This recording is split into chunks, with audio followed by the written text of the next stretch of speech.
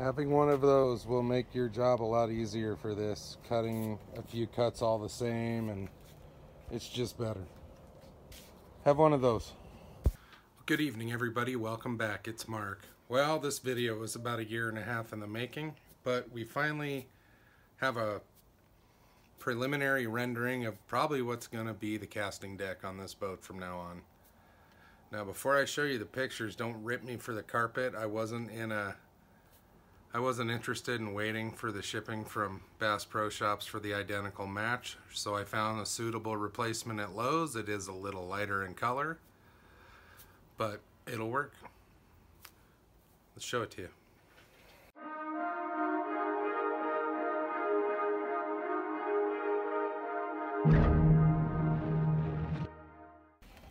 Which is very minimal. That's what I was looking for. I just want to be able to take it out. I debated a long time on if I wanted it removable or not, and I just decided it was better because whoever buys this down the road might not want this. And everything is done with Torx screws, so it's pretty much all replaceable. Take it apart, make changes. First thing you'll notice is just this simple little bench right here. This comes to a finished height of 6 1/4 inch with the carpet, leaving you about a 7 1/4 inch final step up. That's all that was for. The casting deck itself is 24 inches deep. All this was a 24 by 48 inch plywood, 3/4 inches thick. You could buy it in any hardware store, pre-cut to that length. And I just shaved a little bit down. It's 40 inches across by 24 inches deep. So you're getting another 24 inches of area up front, which is, I think, very helpful. And it brings it to the same height as the casting deck, which is about 14. Now it's still that giant step, so what we did was he added an additional step that's 17 inches wide and 7 3/4 inches high. So it's a 6-inch step down and then a 7-inch step, and you're on the ground. And that's that.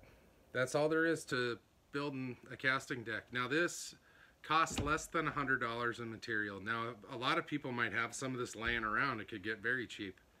But in my case, I wanted to use all new stuff. It took 3.5 2x4s, 8 foot long, 1 2-foot by 4-foot sheet of 3/4 inch plywood.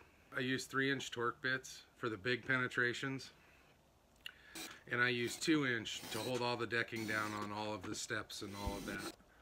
And I'll tell you what, it is stout. It's not going anywhere. You can pick it up. It is heavy. It's about 50 pounds.